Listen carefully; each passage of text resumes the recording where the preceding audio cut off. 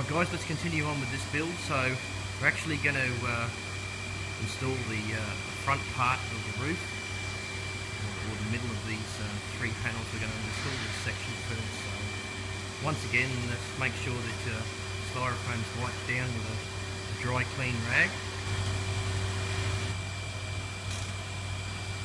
So applying the Teroson MS939 to the rebate of the sidewall. So again, Bob's using a nice big wide bead of the adhesive.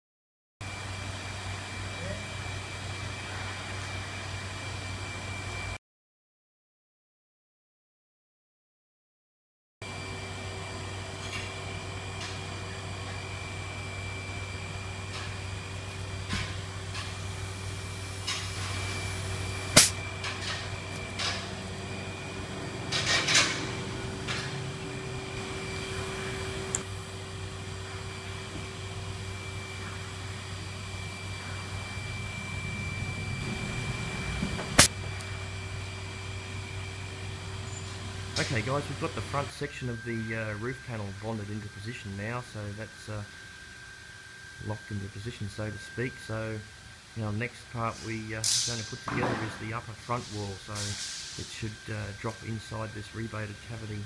Okay, so we're going to be bonding directly to the styrofoam, so it's important that you give it a quick wipe over, just to ensure it's clean and dry.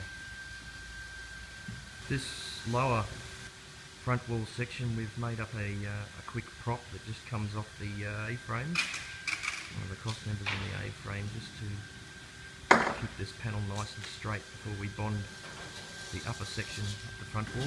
Alright, so Bob's applying the Teroson MS939 directly to the styrofoam. So, using a nice bead of the product, being liberal with it.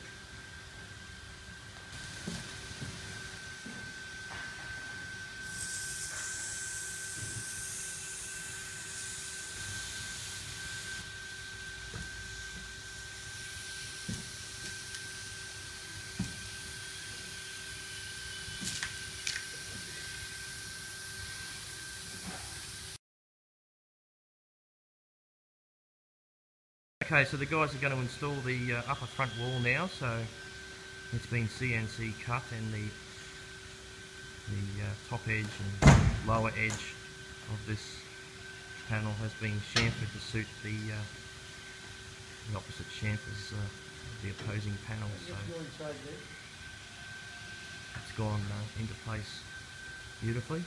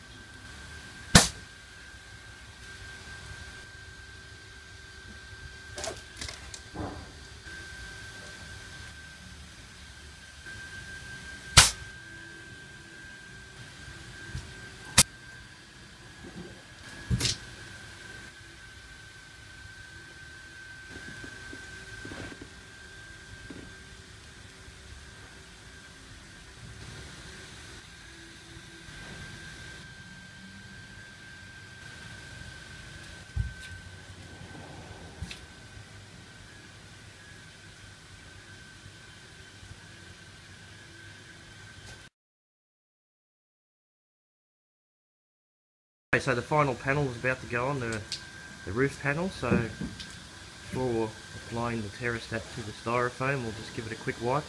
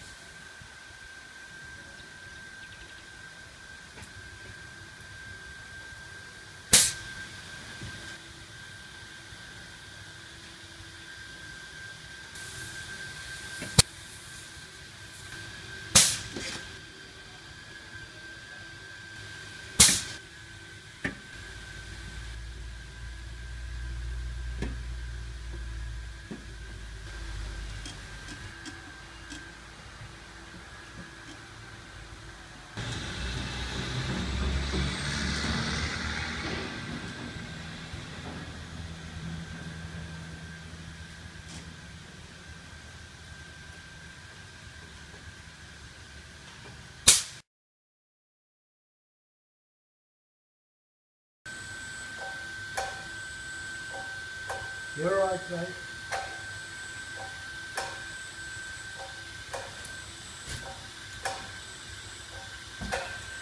Beautiful.